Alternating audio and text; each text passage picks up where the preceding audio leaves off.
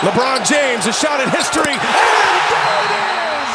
There it is, the shot that made Usher go, yeah, JC go, woo, and Woody Harrelson say, hey, are those nachos over there? Way to go, LeBron! LeBron James broke the NBA's all-time scoring record in Los Angeles. Breaking Kareem Abdul-Jabbar's record of 38,387 points, and Cap was there to graciously pass the ball. There's a couple seconds left in the third quarter. They stop the game and they have an entire ceremony.